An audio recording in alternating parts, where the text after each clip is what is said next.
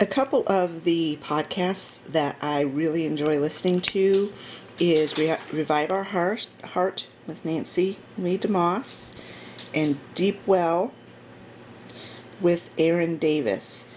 She does a series once or twice a year. Revive Our Hearts is every day except I think every day during the week. I don't think she does anything on Saturday and Sundays. But back in January, Erin put out a new series in the Deep Well, and I didn't get a chance to listen to it then, so I'm listening to it now. There are 6 episodes, and I'm on episode 2. So I'm going to go sit down and listen to my podcast, do my quiet time, and then we'll get on with our day, see what this day brings. Before we get started cleaning up, I wanted to show you the progress of my little herb garden, not herb garden, microgreens garden that I planted. It's really weird that every other row has come up already and the other 3 rows have not yet, but I checked on the seed packages. Oh, I lie. There's one right there that's come up in that row. But I checked on the seed packages and none of them are past their longest germination time, so I'm going to wait until then to decide if those seeds are not viable or not. Not really quite sure what to do about these. That's the radishes, and they are growing really tall. In fact, they're hitting the top of the dome, but I don't want to take the dome off until all of the seeds are germinated. So we'll just see what happens with keeping the dome on. And that's Olivia's basil project, and 3 out of the 4 seeds that she planted have germinated and come up.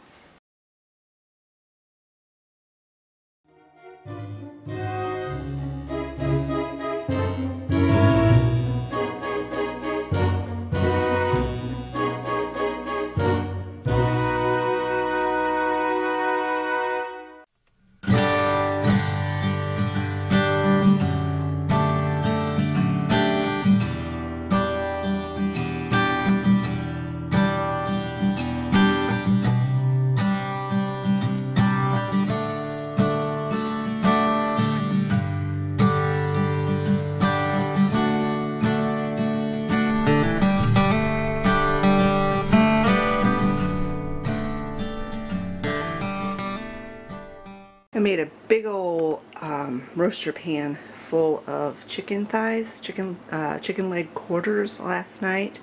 We had them for dinner and last night, and there's probably enough meat there for another 2 meals. I'm going to fix chicken and noodles tomorrow, and then the rest of the chicken I'll probably just debone it and put it in the freezer for later on down the road.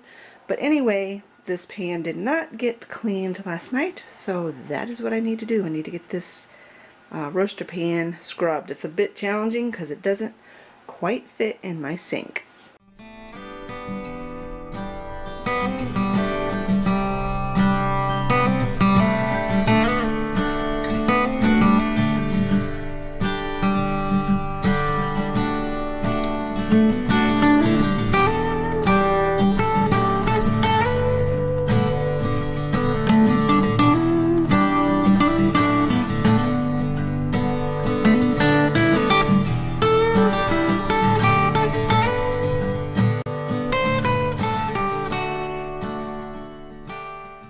One of you asked me if I would show how I do my meal prepping, or meal planning I should say. I said sure, it wouldn't be a problem.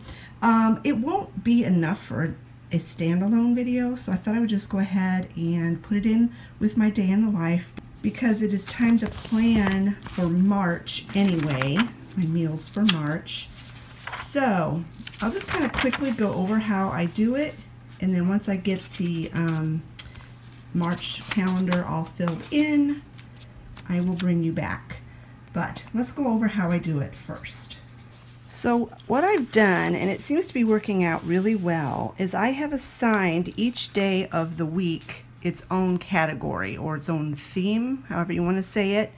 Sundays I do not cook. That is my day of rest, and we always have either a lot of leftovers in the refrigerator or we have frozen pizza in the freezer.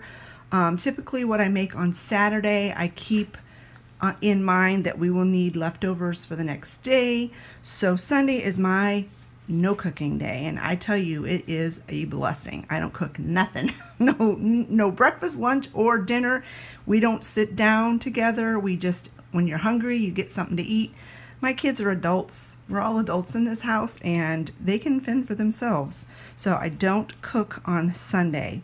Monday is my shopping day. So every other day is my shopping. I shop every other week or every 2 weeks. So on shopping day, I pick up something quick and easy at the store to fix that night. Because if any of you know how hard it is to shop, you know how tiring it can be to grocery shop, bring it all in the house. I film grocery haul videos, so I film my video, put everything away.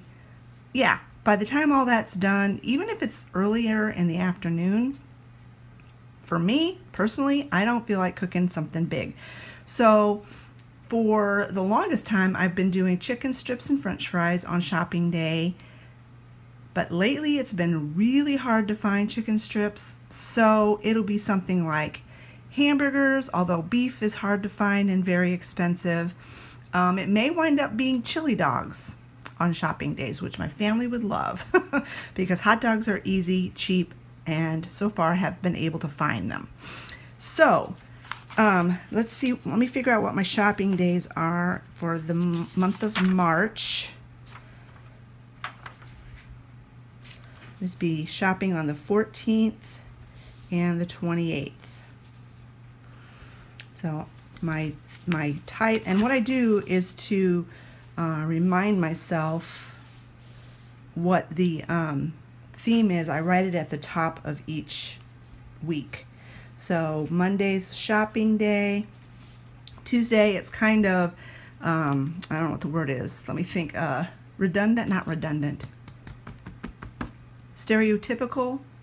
Is that the right word? I'm terrible at thinking of words. Tacos. We have tacos on Tuesday, and it's not always just like tacos. It could be taco salad. It could be burritos. It could be taco bake. It could be burrito bake. It could be anything that's taco-y-ish. Like one day in February we had, oh, what do I call it?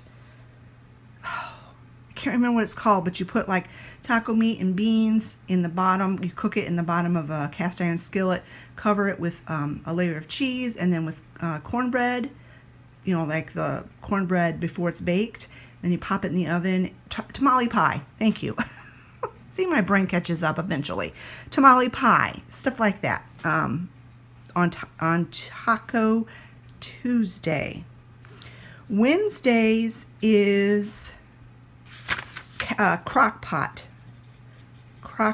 day, and this is one of my favorite. I've got several of these fix it and forget it crock pot cookbooks, and I love it. I love the fix it and forget it brand or title or whatever.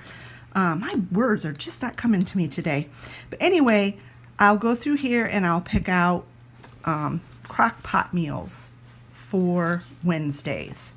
Thursdays, I'm calling it my Trim Healthy Mama day, and I've got 3 different Trim Healthy Mama cookbooks. This one is my favorite, but I also like this one too, and I'll just pick out our favorites because honestly, I really like the Trim Healthy Mama program. I have been struggling with it quite a bit lately. And my problem with the cookbook is a lot of the ingredients used in the recipes don't agree with my digestion. If you're new to my channel, I have irritable bowel syndrome, very, very food sensitive. I have to be careful what I eat. And so a lot of the recipes in these cookbooks are heavy on foods I can't eat, like beans and cabbage. I can eat some cabbage, but not a lot. Last time I ate cabbage, I felt horrible for 2 days, so I won't be eating cabbage again for quite a while. Cauliflower, I can't do cauliflower. I mean, so it's really challenging. Let's just suffice it to say, it's challenging to find recipes in these cookbooks that I can actually eat.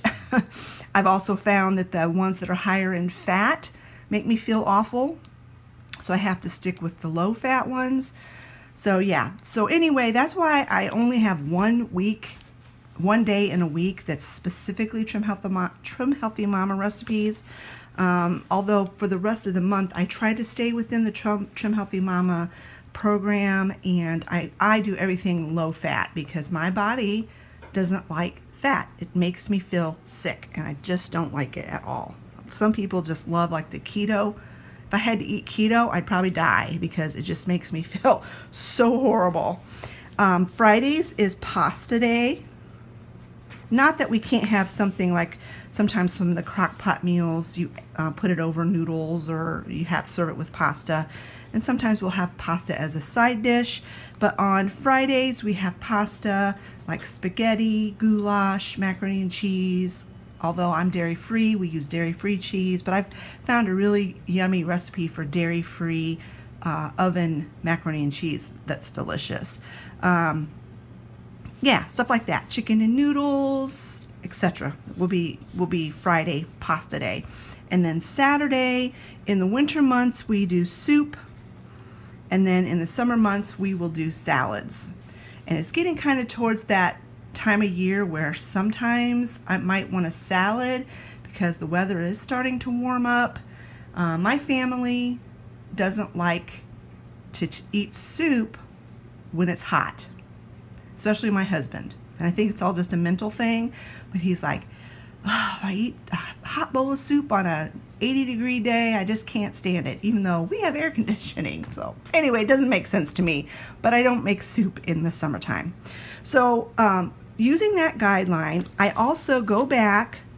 I usually don't go back to the previous month because I don't want to have the same thing too often, but I will go back to 2 months back, and I will look here first, see what we haven't had in a month, and then we'll put it on the list. Sometimes, like I said, we've got favorites that we do every month, and I will put that over. I try to stick with recipes that my family loves and I already know, like the tried and true ones, but I do like to throw in new recipes on occasion just to give it a try. You know, maybe it will become a new favorite. So let me go ahead and just fill this out, and then I'll bring it back and show you what I came up with. So here it is, all filled out. I did want to mention that after I write down what I'm making, if it's actually a recipe that I'm following, I will write the page number. Since this is Wednesday's the crock pot day, I already know it's in the crock pot cookbook, so I don't have to write that. But for like Trim Healthy Mama Day, because I have 3 different Trim Healthy Mama cookbooks, I will not only write down the page number, but I will write down which cookbook it is in, so that when you go to make supper, you're not frustrated because you can't find the recipe. So I do all that work ahead of time. Thursday, the 3rd, is Scott's birthday, and he chose a recipe that just happened to be in the Trim Healthy Mama cookbook, so that worked out well. He wants the Bangin' Ranch chicken drumsticks for his birthday. Now we will be having cake that day, which is not Trim Healthy Mama, but whatever. Also, I wanted to mention that this is just a rough outline. It takes some of the thought processes away on a busy day when it comes 4 o'clock and it's time to start thinking about what you're going to cook for dinner or supper, whichever you say. I kind of interchange that word. you can just look in your calendar and say, oh yeah, that's right, that's what I had planned, and that's one less thing you have to worry about. But there are times when I look at, like if I look at it in the morning, which is actually the best time to look at your menu plan, and I'll say, oh, I've got that scheduled for today. I'm not hungry for that. I don't really feel like cooking that. I can choose something else that's on the menu for that month, or I could choose something completely different that's not on the menu. So this is just like a rough, loose guideline to kind of help you through your day, so you don't have to, so that you have one less thing to worry about. So I hope that was helpful for you guys, but that's just how I do my meal planning. For my lunch today, I'm going to just make a little egg scramble. I can't eat a lot of eggs, but I can eat one egg now and again. So I'm going to use that. I'm going to use a couple slices of this ham. I'm just going to dice it up and fry it up. I'm going to use probably a third of this zucchini. I'm going to save the other third to go with our dinner tonight. I use about half of this wedge of onion. Dice that up real fine. Fry all that stuff up. Scramble up the egg. Pour it on top. Cook it real well, and then sprinkle some of this plant-based cheese on top. Cover it, and when the cheese is melted, I will eat it. So I will show you a picture of my plate when I get this all done. Oh my goodness, it is 2:45 in the afternoon, and I just got done editing this video up to this point, which is good because then it saves me time later this evening. And I was doing bills and balancing the checkbook. Checking account. We don't really use a checkbook anymore these days, but oh, I hate that job so bad. And I'm really bad about procrastinating it, and then 2 months go by, and you're supposed to do it every month. Sometimes 3 months go by, and then it's a massive job, but luckily only a month had gone by, so I wasn't too terribly behind. But I just hate that job. If we were super rich and everything, it might be easier, but yeah, I think we're all feeling the crunch right now, and prices of everything keeps going up, and I'm not working anymore, so our income is down, and so yeah, and Scott's missed quite a bit of work lately between being sick and snow. So this time of year is really challenging, and I keep thinking property taxes are going to be due soon. They're due in May. Ugh. It's always something, isn't it? Our washing machine died over the weekend, so thankfully Scott thinks he knows what's wrong with it. He ordered a part. Still was like close to $100 for the part, and hopefully that takes care of it, because he was pricing new washing machines. Oh my goodness, they're expensive. And I don't want a fancy one. I don't want a computerized one. I just want one where you turn the knob and push the button and it goes. I don't want any of the computer chips and all that stuff. And just for like a basic washing machine, it was like $600 or something ridiculous. So anyway, I've got a headache now. So I'm gonna fill my diffuser, fill my humidifier, get that going, because that really helps with my sinus headaches. So I'm gonna do that, and then I'm not sure what I'm gonna do this afternoon. I think I'm gonna just sit and chill out for a little while.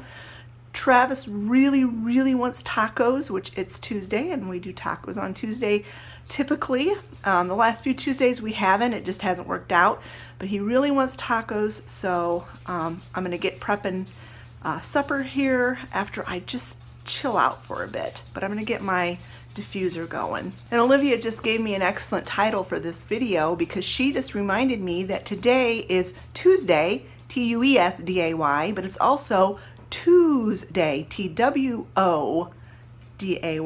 because it's February 22nd in 2022. So it's all twos falling on a Tuesday, and she said somebody put it into a computer to calculate when this would happen again, and it's a ridiculous amount of years away. So this is a special Tuesday it makes sense we'd have tacos on Taco Tuesday.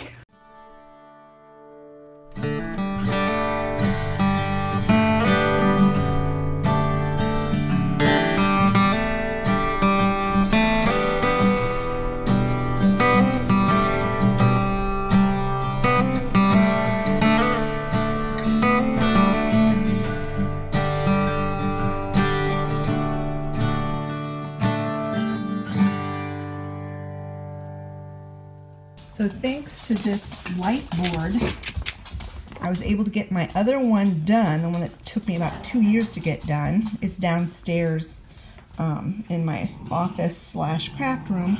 I'm going to eventually frame it, and I want to put like a gallery wall of diamond dot paintings in my bedroom. I think that's what I want to do.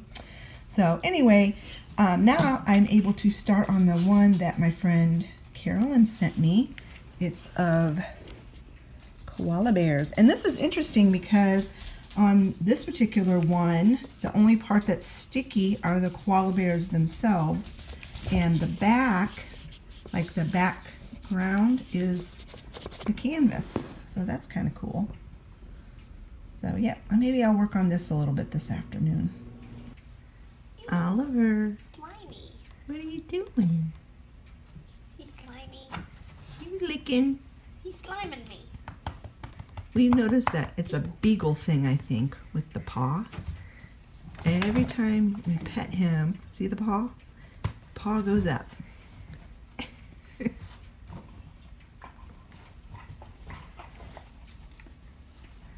Oh, Oliver, you're so silly. Oh, that tongue.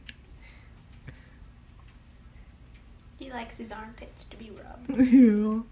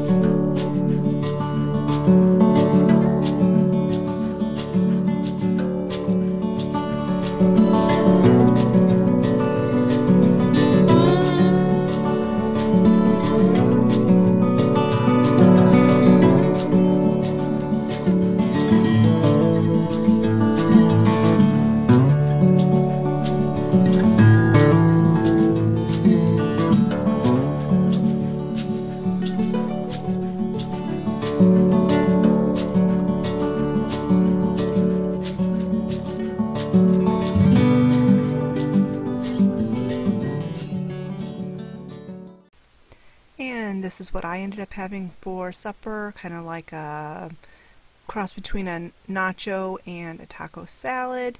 Had lots of veggies on top. I just didn't want a flour tortilla.